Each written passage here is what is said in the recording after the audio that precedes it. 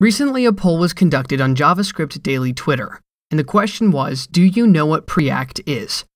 Nearly 4,000 people replied with the following results. 10% already use Preact, and 46% have heard about the library. So it rings a bell for 56% of all respondents. The rest have either seen mentions of it without going into details, or have no idea about Preact at all. Meanwhile, an article published on the Uber blog tells the story of how a mobile version of their website, m.uber.com, was created, which is, in fact, a progressive web application powered by Preact and Redux. It's a story of building a small and fast web application while keeping the entire functionality for getting an Uber ride. In the end, the whole app fit into 50 kilobytes after gzip. I wonder if they are using Preact compat compatibility layer and standard React Redux bindings. Or maybe instead of a compatibility layer, they work with a pure Preact and Preact Redux binding. Though I didn't manage to find the word compat anywhere in the minified code on their site. By the way, the promo site for the latest Transformers movie is also built on Preact. This week I finally had time to watch a talk called Preact, Into the Void Zero, that Jason Miller, the author of the library, gave at JSConf EU 2017. It is just 27 minutes long with good information density and no rambling.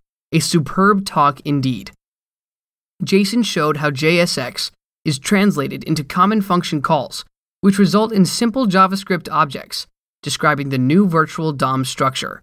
He also demonstrated how to write a basic renderer that creates a real DOM based on a virtual one, and gave a thorough explanation of the diff algorithm. He wrapped up with a speech revealing some performance optimization techniques for working with DOM, and mentioned a few profiling tools he used: Chrome DevTools, esbench.com, and benchmark.js. Definitely a must-watch. Inspired by this video, I found some time to watch the Preact course at egghead.io that I mentioned a few episodes ago. However, it turned out to be too basic. Essentially, it's an introduction to React with a couple of examples specific to Preact.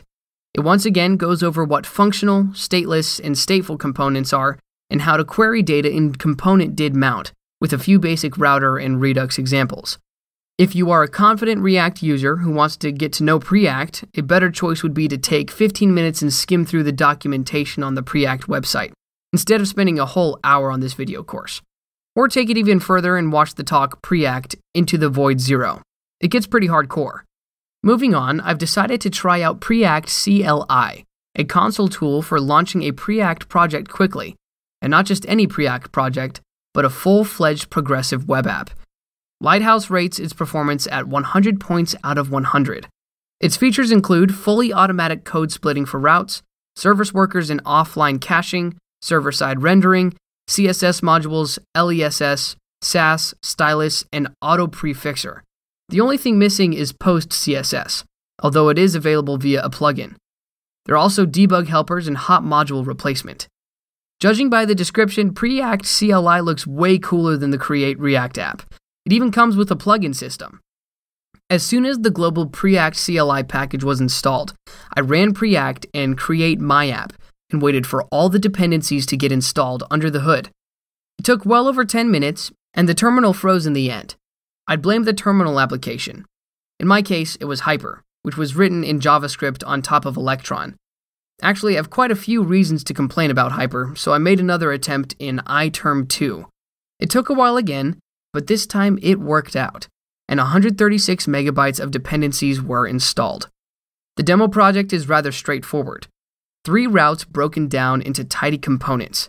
I ran a production build with a Preact build command and got a separate JS file for each route, plus a 5 kilobytes polyfills.js containing polyfills for fetch and promise, then a 19 kilobyte bundle.js and a 4 kilobyte sw.js. Some service worker stuff, I think. Here I'm referring to the file size on the hard drive before gzip compression. I haven't yet built a proper project with Preact CLI, but I'm really looking forward to it. To me, the most intriguing part is TypeScript support. There is a plugin for TypeScript support, but I have not tried it yet. A milestone for version 2.0 has already been created on GitHub. There are plenty of commits and a lot of action every single day.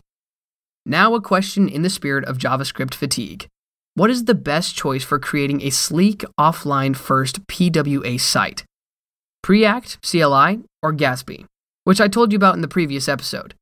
I feel like Gatsby is a higher-level construct on top of React, and it has more conventions, which eventually helps spend less time on development, if you figure out how to use it, of course. On the other hand, Preact CLI is a lower-level solution closer to the code, so it might be a little more flexible. But I'm just speculating for now. Feel free to share your experience in the comments if you have used Preact CLI or Gatsby. Code with Preact CLI and prosper.